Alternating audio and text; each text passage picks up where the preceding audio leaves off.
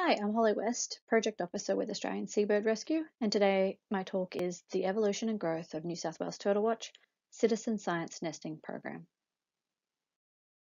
Hi everyone, I'm Holly West. Thank you for joining us today and thank you to the organising committee. I'd like to start by acknowledging the traditional owners of country in the Ballina area, the Bundjalung Nation, and also the many mobs that we've worked with on the northern New South Wales coast. We pay our respects to elders past, present and emerging. I'd also like to acknowledge the support of our collaborators on this. The New South Wales TurtleWatch program has been developed by Australian Seabird Rescue, is supported by the New South Wales Government's Saving Our Species program and the Marine Estate Management Authority. We'd also like to recognise all the New South Wales Parks and Wildlife Rangers who have collaborated on this program, and also to Dolphin Marine Rescue team for their help throughout the seasons. Australian Seabird Rescue began a citizen science program called Make Turtles Count in 2008 with funding and guidance provided by WWF. After increased local interest in nesting events, the program was redeveloped as the Sea Turtle Nest Monitoring Project in 2017-18 season. With high numbers of nests reported in 2017-18, the question was asked, are numbers increasing? This led to the partnership opportunity with the Saving Our Species program and then was redeveloped into New South Wales TurtleWatch. Almost all sea turtle species are considered threatened or endangered, with many populations showing potential declines, such as the southwest Pacific loggerhead population found along the east coast of Australia, which has declined by 80% since the mid-1970s. The estimate is that only 1 out of 1,000 will survive to reach maturity. With increasing global temperatures, the New South Wales coastline may provide refugia for nesting sea turtles, offering beaches with cooler sand temperatures and coastline with relatively less disturbance from urban development. The first step of this program was to do a historical review of the data to take a look at trends, distribution, and fate of nests and how this could impact the citizen science program. The data for the historical review was sourced from the New South Wales National Parks and Wildlife Database elements, and additional data and information was added from Australian Seabird Rescue records and individual rangers' records. Each record was checked and validated, resulting in 127 nesting activities since 2000. Now, these are only the nests that have been reported and found. There is no amount of survey effort involved, so it is not possible to establish any potential trends as not all beaches were surveyed. The historical review revealed that nesting activities primarily occurred from the Queensland border to the Forster-Tuncurry area, with a few outliers found in the Sydney and Central Coast area. The majority of nesting activities are falling across about a 450 kilometre range of coastline in the northern New South Wales area. This is a huge amount of coastline to patrol, so this is where citizen scientists can play an important role in helping to gather this information. We also broke down our nesting activities into local government areas, and we did find that in 2 of the seasons, nesting activities were distributed across 6 different LGAs. So this is working with 6 different council groups, 6 different national parks groups. So again, having citizen scientists out there reporting this data and helping to monitor these nests helps to protect and monitor these important nesting activities across the coast.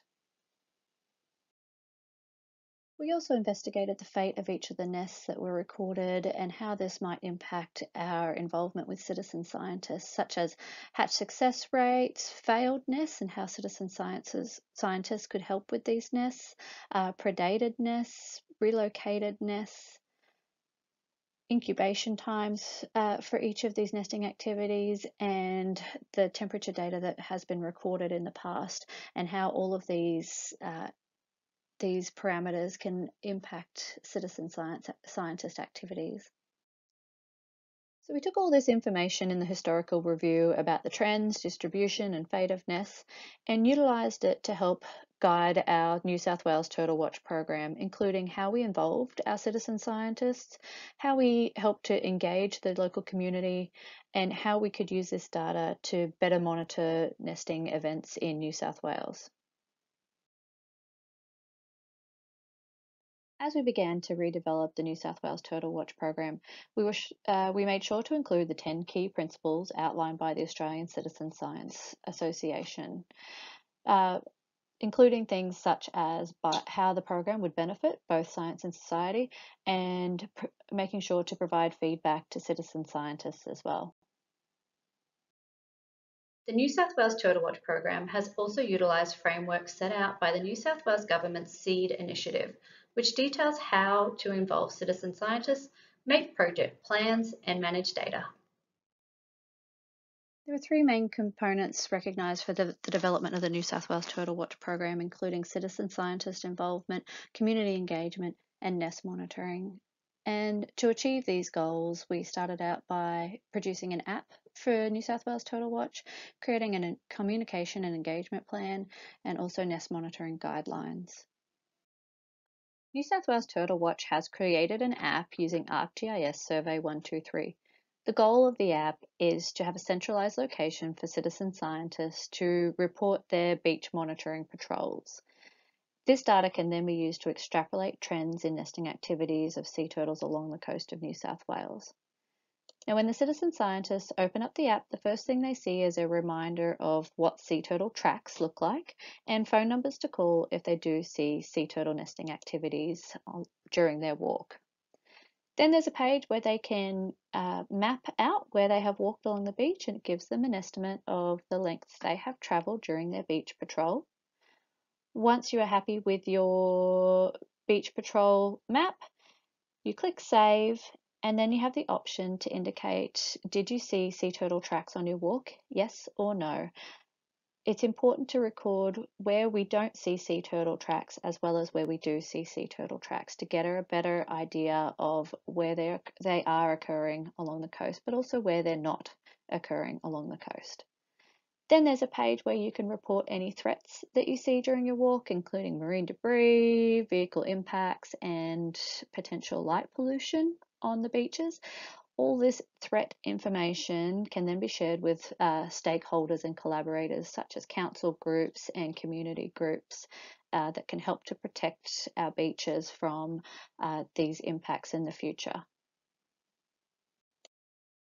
A communication and engagement plan was created for the program to ensure the message of New South Wales TurtleWatch is delivered accurately to the target audience in a timely manner using appropriate channels and engaging stakeholders. 5 key event locations were recognised along the coast that are spread evenly according to the distribution of nesting events to allow all citizen scientists access to these events and allow them to engage with the staff. However, COVID-19 threw a bit of a spanner in the works, as it did for everybody, with these proposed event sites, as we couldn't do the proposed activities that we had planned. So we had to adapt and change, and instead of doing beach cleanups at each of these locations, we did small group beach cleanups with just family and friends at their hometown beaches along the coast, which did actually allow us to cover more area with these cleanups instead. We also did online training tutorials rather than group training sessions to adapt to this. And then we also created monthly newsletter updates that help to give our citizen scientists feedback each month on nesting activities along the coast. One area that was highlighted by the historical review and was seen when we investigated the fate of sea turtle nests was that many of the records had data gaps and inconsistencies, most likely due to marine turtle nesting being infrequent in New South Wales. To address these gaps, we have created nesting and excavation data sheets, as well as beach monitoring guidelines for use by citizen scientists and volunteers. Of course, we did not reinvent the wheel for this. We utilised similar layouts and questions as those defined by other nest monitoring programs. An interesting observation that was noted when reviewing the numbers of nesting activities was that some of the peaks in reports coincided with when there was increased interest and involvement from the nesting program, such as here in 2008 with WWF involvement. Then in 2017, when the program was redeveloped, and then again in 2020 with the introduction of the TurtleWatch app. This, of course, could just be coincidence, but there is a definite impact of having increased exposure of the program in these seasons. We hope to compare our data in the future to our neighbours on the Sunshine Coast to see if we're seeing any similar trends in nesting activities. In the first season, utilising the app, we recorded 9 times more kilometres walked by citizen scientists than in the previous season. Citizen scientists walked over 1,000 kilometres across 37 beaches in northern New South Wales during the 4 months of nesting season and contributed over 330 hours to the project. 8 out of the 19 activities were reported through the app, where in previous seasons most reports came through national parks rangers. The most common threat reported through the app was the presence of marine debris, with 65% of patrols reporting finding marine debris. 7,327 pieces of debris were collected, with the most common items reported being plastic bottles, wrappers, and bottle tops. All data was uploaded to the marine debris database. Public surveys were conducted before and after the appointment of the project officer for the New South Wales TurtleWatch to gauge the level of knowledge in the community about sea turtle nesting activities. And so initial surveys were conducted in 2019, and then post-evaluation surveys were conducted in 2021. And we did see an increase in awareness of both those that knew about nesting sea turtles in New South Wales and also the number of threats that sea turtles face as well. So we did see an increase in both of those. And then we also saw that the media presence doubled around nesting sea turtle activities along the mid-north coast as well. With the appointment of the project officer and the creation of standardised data collection protocols, we were able to obtain full data sets from each of the nesting sites with the assistance of citizen scientists, including the deployment of temperature data loggers at all reported nesting sites. This will allow for more consistent data for long-term monitoring. All monitoring activities of sea turtle nests are conducted only under authorisation from New South Wales National Parks and Wildlife staff.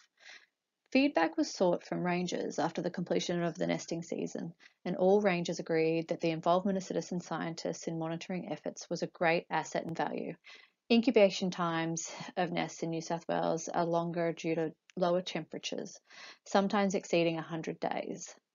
Having the dedication of volunteers to help check nests over this extended time period is definitely a great help to rangers that can have many work commitments and time constraints.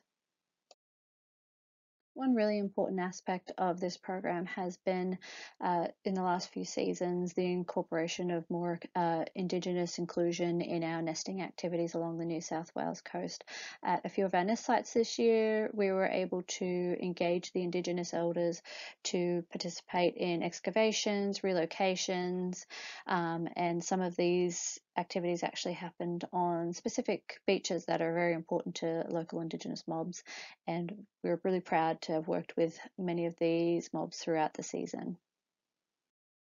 The main goal of New South Wales TurtleWatch is to promote the long-term survival of marine turtles in New South Wales by enlisting citizen scientists, promoting public awareness, and assisting with nest monitoring efforts. New South Wales TurtleWatch can impact conservation efforts. The data collected by citizen scientists can be utilised by management, both at local and state levels, to ensure we protect critical nesting habitats. Through collecting more consistent data, we can better predict long-term trends in nesting activities. And with citizen scientists reporting on threats on potential nesting beaches, we can better manage and protect these habitats. This program relies on the participation and dedication of citizen scientists and volunteers.